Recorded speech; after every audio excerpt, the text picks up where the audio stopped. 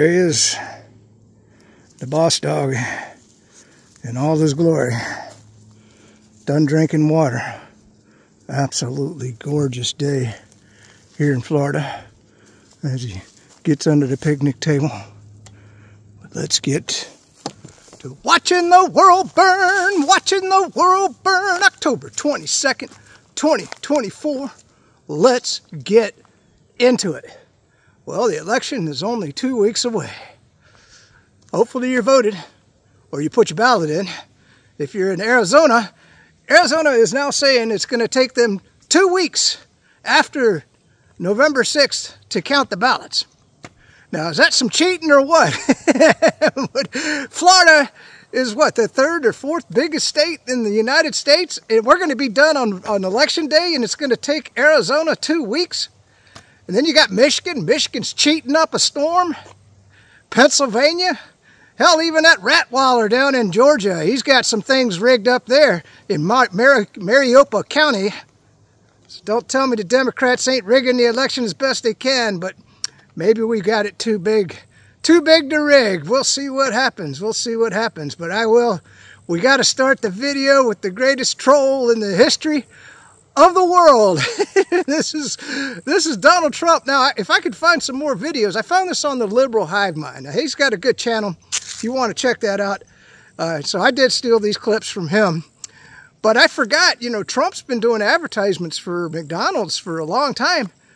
I put together some really impressive deals, but this thing you've pulled off, it's amazing. A big and tasty for just $1? How do you do it? What's your secret? You're a man of few words. I like that. Got a buck? You're in luck, because you can get a delicious, beefy, big and tasty or a McChicken sandwich for just $1 every day at McDonald's. Purple. Very, very powerful. So we're going to start with the clip that he had, and then if I can find some more of Trump's earlier association with McDonald's, and then we got to get into Trump working at McDonald's.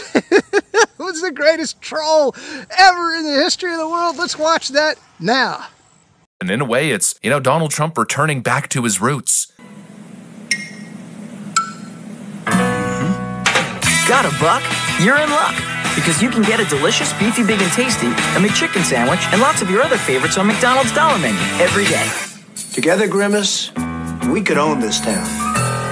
The Trumpinator shows up at the Golden Arches and connects with the people, and it's just what the good stuff is made of. A bunch of wholesome moments, it's goofy, it's funny, it's totally in character. I mean, we know Donald Trump's relationship with McDonald's. There's that iconic photo of Donald Trump on his multi-hundred-million-dollar private jet eating a Big Mac. And then, of course, there's that time he hosted a youth football team for dinner at the White House, where he ordered like $5,000 worth of McDonald's and created the most incredible McDonald's spread known to mankind. Well, Trump does it again. He goes right back to his roots. It's just epic. Let's have a conversation about it. We got some stuff to get into, so let's roll the tape. All right, folks, so the story that led the day was Donald Trump getting off his airplane to tell the press waiting on the tarmac that he's going to work at McDonald's. He's got a shift at McDonald's. I'm going for a job right now at McDonald's.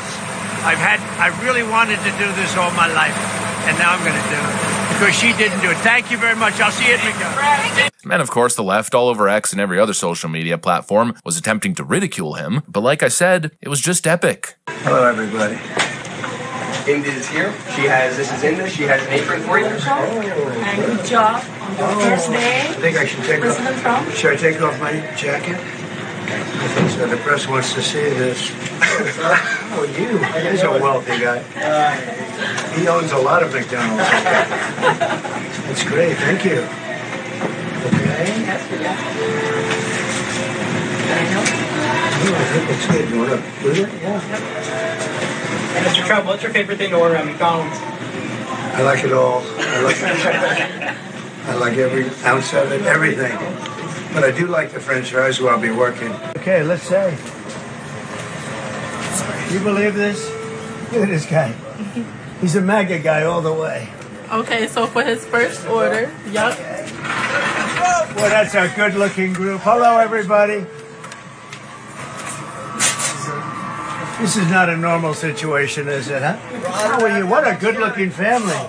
How did you produce those good-looking kids? Give me, oh, they look like the wife. They look like the wife. How are you? Nice to see you. That's great. Thank you, man. Appreciate it. Thank you very much. Right here. Thank you. Good to have you in Bucks County. And there'll be no charge. Trump is paying for it. Is that okay? 2024. Oh, you're going to some extra stuff. Oh, okay, great. This is all on Trump. Oh, all on Trump. I'm allowed to do that, right? Yes. Let's check and make sure it's everything you said it would be. It better be. It's going to be the best you ever. I made it myself. You're the man. Make America That's great. it, order. Thank you, man. Thank you. Everybody. Hey, it's crazy. I'm having a lot of fun here, everybody. Oh my God! Oh my God! Hello, everybody. You can take this, right? I could do this all day. I wouldn't mind this job. I like this job. I think I might come back and do it again. Thank you.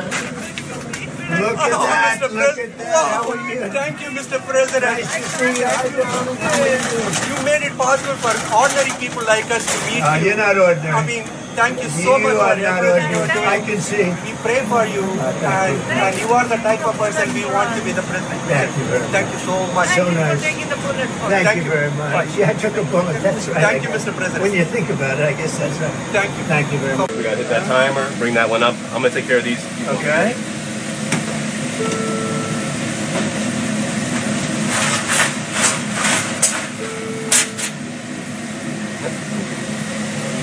Right there, right there. Got it.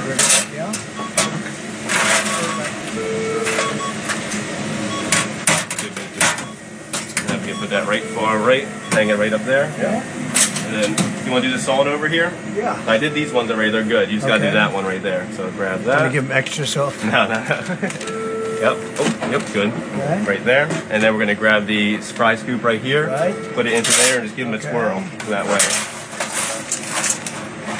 Okay, where's the little thing? Medium. It's just a legendary move. I think it's a genuine move. You know, people will argue that it isn't, but even if it isn't, it's just so smart. You know, the juxtaposition of it. Here we have a multi-billionaire real estate mogul running for president, and here he is, you know, showing that he's not unwilling to put himself in these kinds of positions, get his hands dirty, and to show respect and admiration for the people who work these kinds of jobs, because they're good jobs. They're good entry-level jobs for people to just gain a little bit of experience, make a little bit of money, and understand how a business operates. Is it a career? No, probably not, although it could be. I've heard of people working at McDonald's, becoming managers, and opening their own franchises. I've heard people also making it to corporate and getting into some pretty good positions on the corporate side. It can be a career, but in general, it's not. It's just work. But even though that's the case, there's still dignity in that work. And that's essentially the message that Donald Trump is showing here. And it's just legendary. And of course, his charisma, his people skills take center stage. I think the optics are fantastic. The left, of course, is crying all over X, and they're ridiculing him, but there's nothing to ridicule. It's actually pretty freaking badass. There's just something about it, you know? It's not too serious. He's not taking himself seriously. It's silly, like I said earlier. It's goofy. It's typical peak Trump. And it's just a cool moment to dominate the headlines. And that's exactly what I think the real intention was. You know, like I've been saying, the Trump campaign is firing on all cylinders. They are moving ahead full speed. And they're just making good plays. They're just dominating the press cycle. That's really what's going on. Like I keep saying, Trump's sucking all the oxygen in the room. He's totally hogging the spotlight. And Kamala Harris, she's just failing. She knows she can't do good in these public appearance moments. She's not great at connecting with people. The last time she tried showing up at a retail location, the entire internet was facepalming and cringing collectively. We all remember the Doritos incident.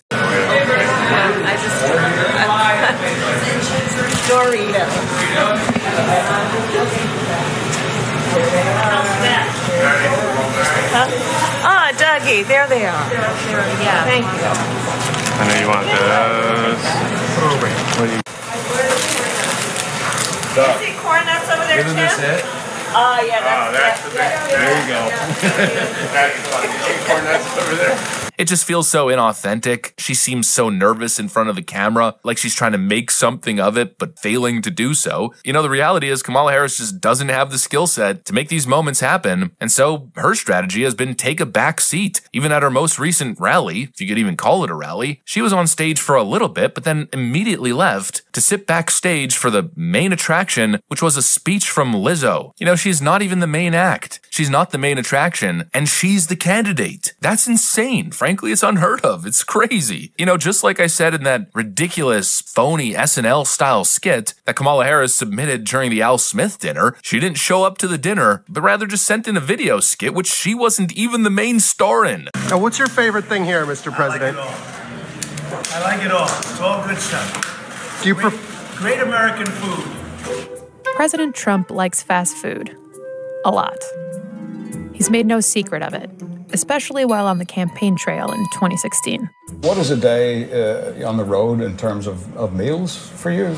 You know, what's breakfast, lunch, and dinner? It's not probably healthy, but I'm not sure I believe in that. You know, you eat, who knows, you know, they say don't eat this food, don't eat that. Well, maybe those foods are good for you. When you roll up at a McDonald's, what does Donald Trump order? Fish light sometimes, right?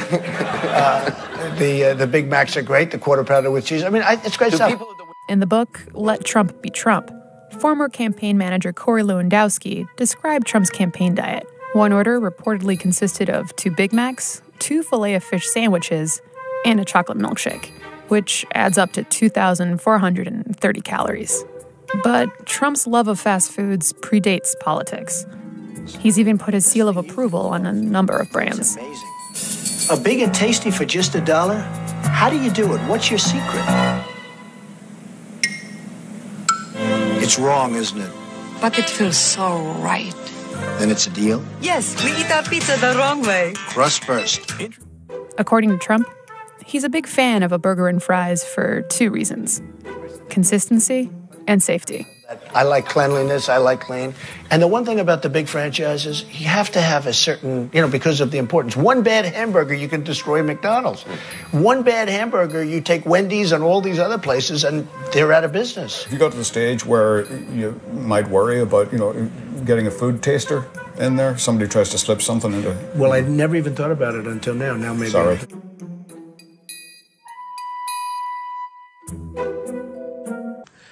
All right, was that fantastic or what? That was better than him in my last video. I want you to go back and watch that. I did Trump when he was doing the Catholic dinner. And, man, he had some great jokes. Chuck Schumer was sitting right in front of him. He was sitting in front of Hitler. That's what the Democrats call Trump. Chuck Schumer was sitting there laughing with Hitler. Oh, my God. What's the media going to make of that? Holy moly. The second greatest troll ever, and you probably haven't heard about this, was the, I don't remember exactly where it was, but it was in Ukraine. You know, the Russians had just taken another village, and they raised the Korean flag. Oh, my God. Because, you know, Ukraine's been going on about how Korea is sending soldiers to fight in Ukraine. Folks, there ain't no damn Korean. There might be some Korean sappers or some Korean engineers. Even that I'd be surprised, but there's no Koreans fighting with the Russians. They don't even speak the language. The Russians wouldn't want them around. Now, that doesn't mean that there aren't foreign mercenaries that are working with the Russians. There's a Japanese dude that I've seen in Ukraine, and then there was also, I don't know if you followed, what was it? I think it was Daniel Davis. He did an interview with an American, or a British, I'm sorry, it was a British guy, and he's over there fighting with the Ukrainians. So it's not like it's not unprecedented, but I'm just telling you, you know, that's the way it is. So we're going to get to the first video I wanted to cover. And this was, somebody pulled this clip up, but if you don't think that Russia was provoked with the NATO expansion over the many years that they, you know, weren't supposed to expand, this is Joe Biden from many years ago talking about NATO expansion, and he didn't give a crap about what Russia thought of it. Let's watch that. Where do they go? I had one interesting comment. Our conversation was gone off, was repeated with Lebed. They talked about they don't want this NATO expansion. They know it's not in their security interests and on, and said, well, and if you do that, we may have to look to China. And I couldn't help using the colloquial expression from my state by saying to Zaganoff, lots of luck in your senior year. Good luck. And if that doesn't work, try Iran. I'm serious. I said that to them, and these were, and they know, I knew, they knew, everybody knows that is not an option. And everybody knows, every one of those leaders acknowledges and needs, and they resent it. But they need to look west. And the question is, whether this is designed to completely shut them out, but not in terms of whether or not it's a direct military security threat. All right, so that was the clip on him with NATO expansion, because I was on Ukraine just talking about the Russians raising the Korean flag. That was the greatest troll ever. You know, don't tell me the Russians don't have a sense of humor. They got it. A lot of people, they think that, you know, the way that Russians are always depicted in the movies, that they don't have a good sense of humor. I thought that was funny as hell. So anyway, we're going to get to the picnic table, do a little reading. I'm just going to go through the clips and the readings that I've got in my bookmarks, and that'll be the video for today. But I did want to talk about the election, because that's the most important thing, and how everybody's cheating. Pennsylvania's cheating, Georgia's cheating, Michigan's cheating, you know Arizona's cheating, and I don't know what other states that they've got some things rigged in, but we'll see. We'll see what happens. I'm hoping that, you know, I got to thinking about this. Now tell me what you think. I'm sorry, getting the sun in the camera there. I was thinking, you know, because in Detroit, that was in Wayne County, Michigan, is where most of the cheating took place in 2020. I mean, remember they threw the Republicans out, and then they put newspaper over the windows so nobody could see what the hell they were doing behind closed doors and all of that. And of course, the sheriffs just turned a blind eye, or the police, you know, and the Republicans were standing out in the cold, couldn't do a damn thing about it. Well, you know what? I mean, a lot of black men, I believe this time, are going to vote for Trump. At least that's what I'm hearing. So maybe, just maybe, they're going to be around those polling stations, and they're not going to let the Democrats cheat in Wayne County the way they've been able to in the past. Just a thought. It's just a thought. All right, let's get to reading the posts and get rolling. All right, let's get into the news. So, first thing I wanted to tell you was definitely go up on YouTube. This is a new phone, and I always go through, see if there's any settings that you know, I've missed in the past, and so I found a guy. I don't know. I try to put a link to the video below, because some of the tips he gave were fantastic. I'd never done these things before, but the biggest one was you can make the font bigger on your phone, and then also on your sleep screen, you can display certain stuff on your sleep screen. I'd never done that before. You're just saying, well, you're pretty stupid, that cybersecurity guy. Well, you know, I didn't know. But look at how big that font is. Isn't that cool? So I can really read it now. I don't need my glasses to read the phone no more. So let's just get into the news here. This is Zlat 71. The Fearless Tank Group successfully defeated Ukrainian forces in the Kursk border region on the southeastern outskirts of the settlement of Green Path. Green Path, isn't that a wild name? Ukrainian troops were caught off guard by a swift attack from the North fighters. The Ukrainian armed forces infantry fled in a crowd to take cover in a dilapidated building, only to be struck by fire from the civilian infantry fighting vehicle. And there's a video, but I won't show it to you. It's pretty graphic. You don't want to see it. This was interesting. If I can find some footage, we're going to do, the big story of today is BRICS, obviously. I've been talking about it for probably the last couple, three videos. Well, listen, Pepe Escobar is a geostrategic analyst now joining us here at our special studio here at RT International. And, you know, the fact of the matter is, Thank you. Pepe, I've been reading your work for many, many years. I know you have too, Saskia. Big fan of your work, but you have been pushing a narrative of the multipolar world. You've been talking about BRICS for years. Yes. Where do we stand today? Yeah, it's like that, isn't it? Yes, because this is not only the most important summit of the year, it's the most important summit of the decade. Depending on what they decide until Thursday night, it could be the most important summit of the millennium. And this is not, I'm not going hyperbolic here. It's strong true. Statements, Pepe. But the weight of history is over their shoulders. I'm sure Mr. Putin, Mr. Xi, Mr. Modi, and even Mr. Pezeshkian they get it. And the whole global south, the whole global majority, 88, 89% of the world's population, they're going to have their eyes glued to Kazan because they want to see practical measures. Because BRICS now is the most important multilateral organization in the world, trying to build this high-speed rail towards a more just, not only multipolar, but multinodal, as I prefer to call it. It's a collection of nodes, different cultures, different civilization states, different way of thinking, different cultures, but sitting at the same table with mutual respect. Exactly. Which is something that the West, we are all products of the West, of course. The West, unfortunately, forgot that. Not the West in human terms or humanistic terms.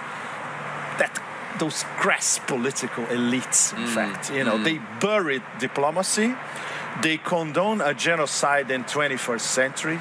They simply cannot admit that the center, the spiritual, geopolitical, geoeconomic, and cultural center of the planet, from west to the east, and the east as a whole, we can count the whole of Eurasia, parts of Africa as well. So, the eastern part of the planet, in fact, is looking towards the future. It's major moves on the geopolitical chessboard today, isn't it, Saskia? Absolutely. And, I wanted to ask you talked there about how the West can't really accept that we're seeing the center of power shifting east and south. Obviously, one of the huge aspects of that is talk about reform of global bodies, and the UN stands at the very heart of that. I mean, all of the BRICS have said the Security Council needs a shake-up. It's just living in a different century. Different century, yes. And you know what was fascinating? A couple of weeks ago, the US representative to the UN, she was asked, who would you support? Do you know what she replied? Germany and Japan. And I thought, you have missed the point. These are waning economies, and also it just shows that you still want to keep people there who are within your sphere of influence. There's just this inability to just allow a bit of equality, to allow a bit of... And complementing what you just said, which is absolutely correct, two occupied nations. Not only vassals, but still militarily occupied. Because this is the real status of Germany and Japan nowadays. They are occupied neo-colonies. So this is, we still go back to 1945. Well, they cannot change the status of 1945. They refuse to admit it. And when the Chinese, with 5,000 years of diplomacy, we strongly recommend that you abandon the Cold War mindset. It's a very polite way of saying it. Indeed. Listen, one of our latest guests for the BRICS Summit, Mahmoud Abbas, he's just touched down, the Palestinian leader here. Palestine in the picture. Why do you think Mahmoud Abbas is here? This is a very good question, because why the rest of Palestine is not here? You see? I think we should remember our audience what happened in Beijing a few weeks ago, not too long ago. It was the Beijing Declaration. So under Wang Yi, Minister of Foreign Affairs, they brought 14 different factions in Palestine, in Gaza. They all sat together. They signed a document with the Chinese overseeing everything. This means the Chinese have a direct responsibility about it. About unity of Palestine, and unity in Gaza, unity of Palestine. You know what happened a few days after that? Israel killed Ismail Haniyeh, which was part of this meeting with Wang Yi. You have no idea, all of you watching us, how this was viewed in Beijing. They saw it as a slap on the face, diplomatic, a loss of face, and an affront, because the Chinese were supervising this project, which is essentially unity of Palestine.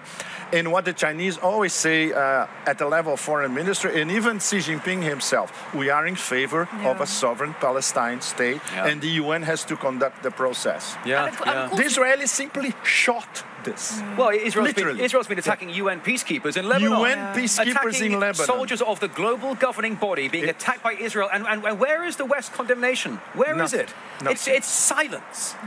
And if you allow me to be a little undiplomatic. Do it, Pepe. I have to do it because I'm not a diplomat. Saudi Arabia and the Emirates, they don't say a word about what's happening in Palestine. And this is, from the point of view of BRICS as a whole... Yeah, it's tough, isn't it? This is an extremely touchy problem. And it would be nice, not only in these bilaterals, but on the table, on the common table, if Pezeshkian and Mr. Putin would address the problem to the Arabs. Well said. Look, like we need some sort of resolution, all of us, condemning a genocide and supporting Palestine sovereignty. Yeah, well said, Pepe. This is going to be very tricky. Yeah. We are not sure, all of us, we are not sure that this would happen. It would be great in terms of the political capital of BRICS all over the global south is already enormous. Can you imagine if they have a resolution like this? Yeah, you know, I can't imagine. You know, Pepe, honestly, there's so much happening today with so many countries around the world getting under the same roof, trying to work out what is going to be this intense family relationship. It's amazing to be here. It's so good to have you here, Pepe. My enormous pleasure. Massive fan. I consider you to be a legend of the multipolar world. I'm so appreciative of your work. You've done great work. An amazing journalist, Pepe Escobar. Thank you. All of us are trying, huh? Yeah, well, we're trying as hard as we can. But it's underway today, and this was Lord Bibo, and I'll show you this video. So Abbas, the head of the Palestinian Authority, arrives in Kazan for the BRICS summit too. And then let's watch that video.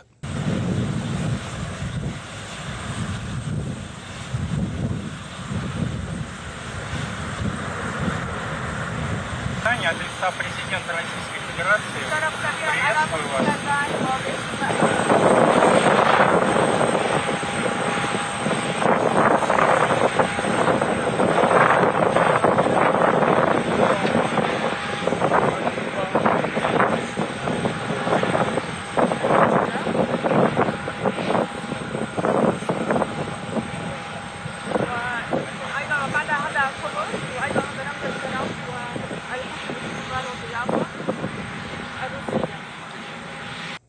All right, so that was him arriving. Let's keep going. Now this was Peacemaker. I didn't hear anything about this. That's why I read these to you, because I'm like, well, you know, it hasn't been community noted or anything, so I assume this is true. It says Russian missiles hit 22 ships in the Black Sea. The Ukrainian Shadow Fleet no longer exists. The ships went down with not only their cargo, but also GUR personnel and NATO troops. So if they sunk 22 ships, I imagine some NATO troops died that day. This is a good one. I'm going to play you this video because I thought it was cute. So Kim Jong-un's sister compares Ukraine to a dog. If you look at the behavior of Seoul and Kiev, who fuss, beg, and dare to talk ridiculous nonsense about countries that have nuclear weapons, they are the same as two peas in a pod. We should call these common features that are inherent in ill-mannered dogs nurtured by the United States. And remember, I was telling you that Sean Hannity's got his nose up Netanyahu's butt. I mean, so yeah, so I'm going to play you this video. I thought that was a cute statement by the North Koreans. This is, yeah, so by the way, that video of Joe Biden, it was by Glenn Deason. And so, you know what, I'm going to put it right here in the video because I want to read this to you. Joe Biden in 1997 arrogantly rejected Russia's warnings about NATO expansion. A bad deal from NATO was the only deal for a weak Russia.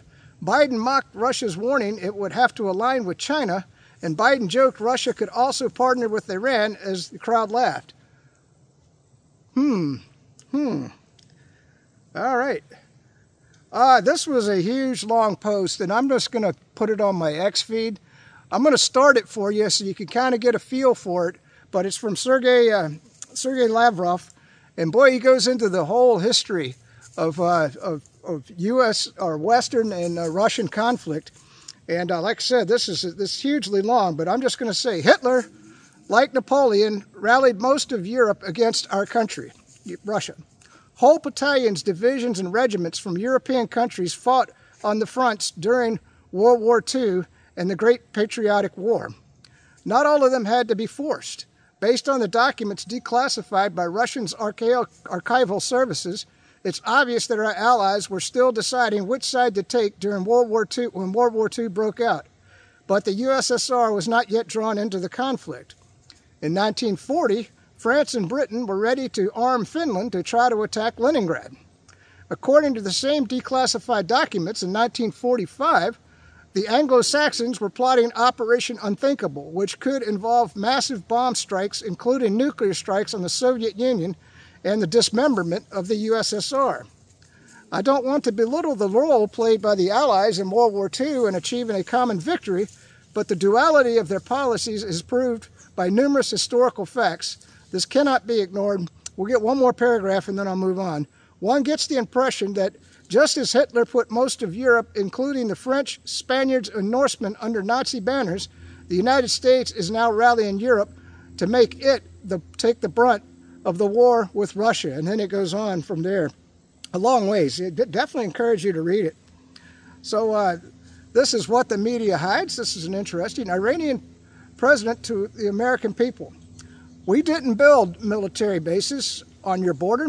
We didn't sanction your country into isolation and economic devastation. We didn't starve your people of medicine. We didn't assimilate your military leaders. You did this to us. See the dog, he's going to go crazy if a bicycle goes by. I gotta watch him. All right, so this is Dmitry Polinsky. So this is a shame, and he's talking about the Moldavian election. Looks like they're going to join the European Union, but they're saying that this was a rigged election and that there's no way that the people of Moldova want to join the European Union. But, you know, once again, the CIA and the Six Eyes are over there plotting and getting them in. So this is a shame and a disgrace. Moldovan voters in Moscow who were deprived of the right to vote shout, "We want the vote," in front of the clearly embarrassed embassy staff. This is how lame Western democracy looks like.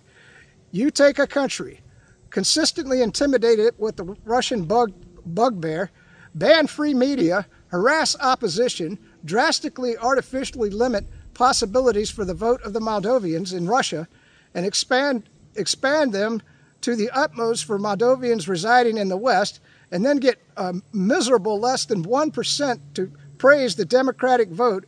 I wonder whether our Western colleagues realize how pathetic and unconvincing it looks. And that's true. Most of the votes that went for them to join the European Union came from outside of Moldova. They're saying that overwhelmingly inside the country that they voted against it. So, but he's clearly right on.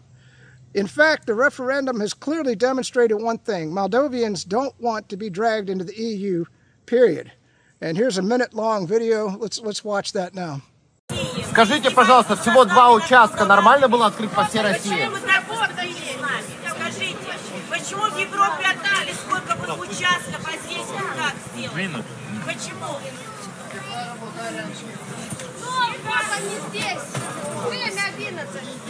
Ребят, давайте. Брем, СВТ! Брем, СВТ! Брем, СВТ! Брем, СВТ! Брем, СВТ! Брем, СВТ! Брем, СВТ! Брем, СВТ! Брем, СВТ! Брем, СВТ! Брем, СВТ! Брем, СВТ! Брем, СВТ! Брем, СВТ! Брем, СВТ! Брем, СВТ! Брем, СВТ! Брем, СВТ!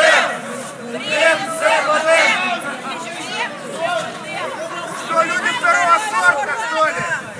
Ущемляют право. Зачем они ушли? Надо было... Okay, so that was it. Let's see, and then this is Che Bowles. He's talking about the same thing. In Moscow, thousands of Moldovians resident in Russia came out to vote at the Moldavian embassy. The Moldavian state only made 10,000 ballots available to the Russian-speaking Moldovan population here. Even though there's over 500,000 eligible, blatant manipulation by Sandu.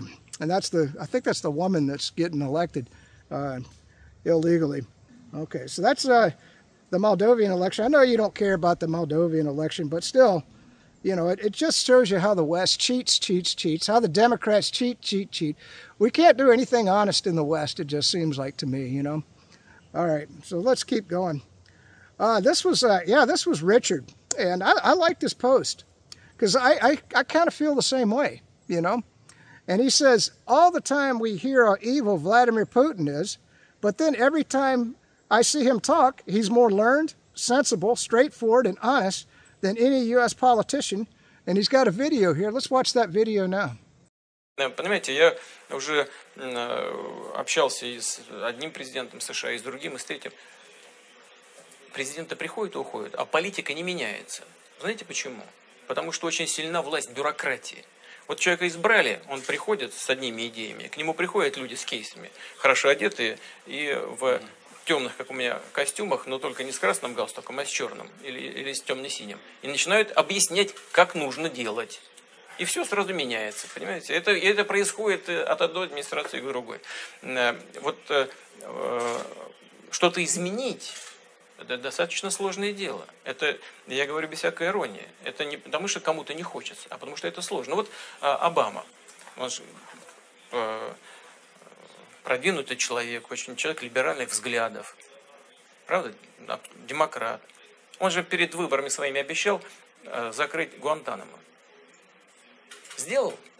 Нет. А почему? Он что, не хотел? Очень хотел. Я уверен, что хотел. Но не получилось. Он искренне к этому стремился. Не получается. Не так все просто. Но это не самый главный вопрос, хотя это важно. Это трудно себе представить. Да?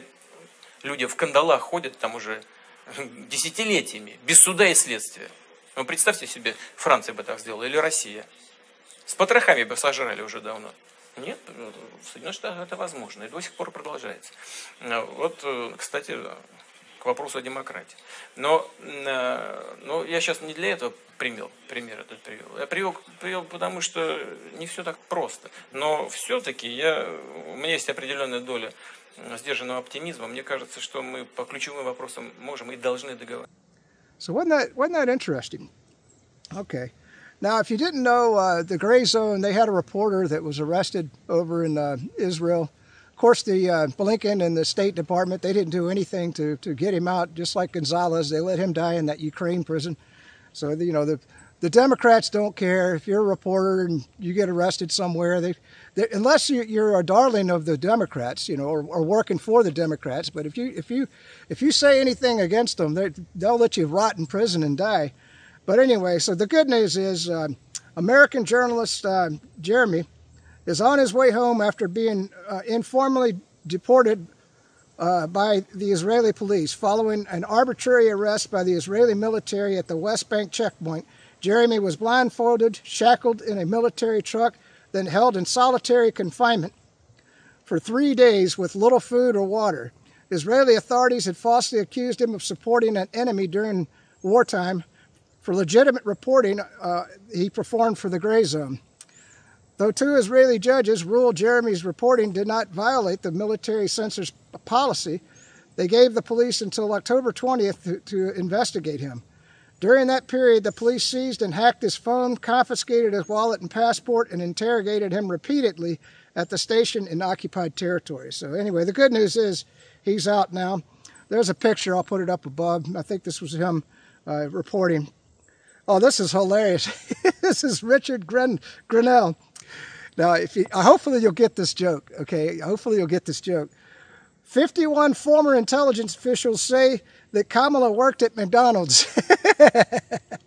Remember the 51 said that the Hunter laptop, for people that, you know, any liberals watching this channel who don't remember that the Hunter laptop was real, you know, or don't know it was real.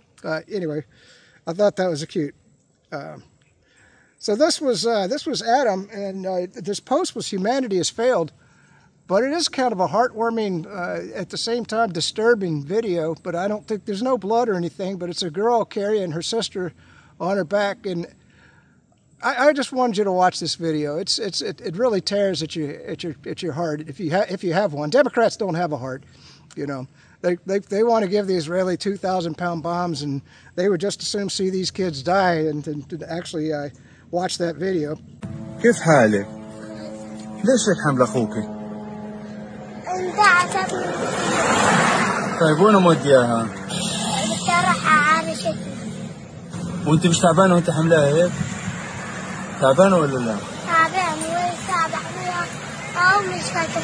وين رايحه انت هالبيت؟ انا رايحه في المنتزه البريج؟ اه. طب تعال اخذك معايا.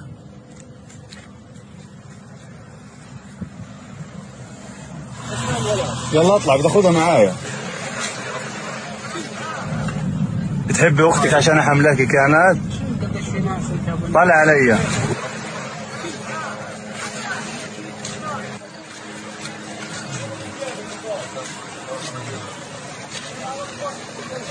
يلا مع السلامة.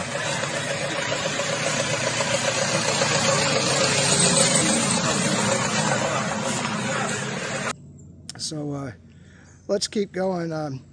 Yeah, and this was what I was talking about. We'll read this.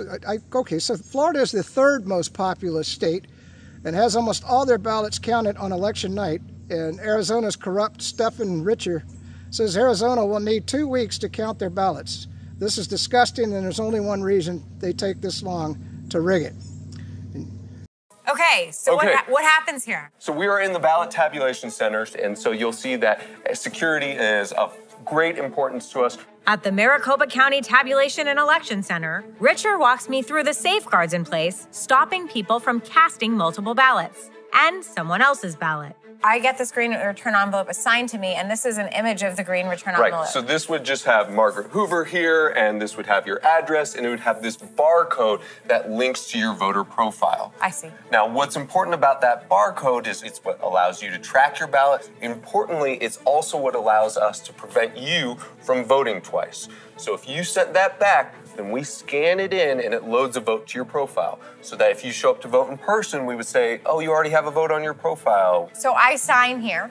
So you sign here. And then you verify my signature. And then we send it to humans. And those humans have your 3 most recent signatures that we've received back. They're all different political parties, Republicans, Democrats, Independents, Libertarians, and otherwise. Though Arizona has early in-person voting and pre-processes absentee ballots, it still struggles with slow vote counting. Why? Because the state allows voters to drop off mail-in ballots at polling places as late as 7 p.m. on Election Day. And because we have exceptionally close margins, Arizona calls its races later than other states do. And it takes you 13 days on average to finish the counting. Seems to me to be a really ripe place for bipartisan reform. Narrow Republican majorities in each house of the legislature, a Democratic governor. And yet, the legislature got together, had a bipartisan bill this year that didn't touch it. Yes, gives you an indication of how poisonous the partisan atmosphere is today. And anyway, so, alrighty, there's, let's keep going here. This was Elon Musk.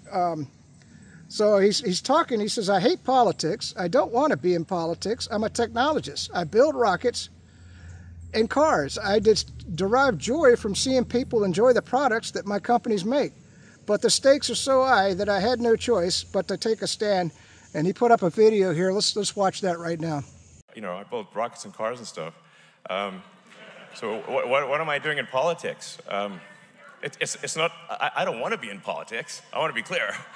That is not my preference. I just like building stuff. I like building products that people love, and I derive joy from seeing people enjoy the products that my companies make.